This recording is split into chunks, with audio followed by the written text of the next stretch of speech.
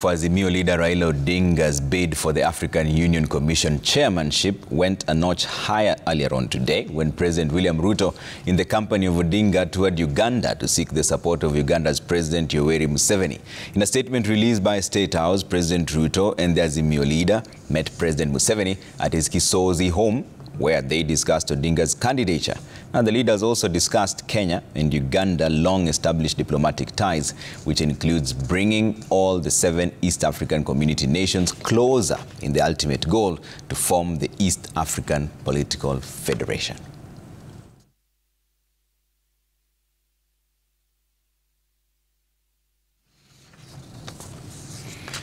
Ekeza Sacco founder Bishop David Gariga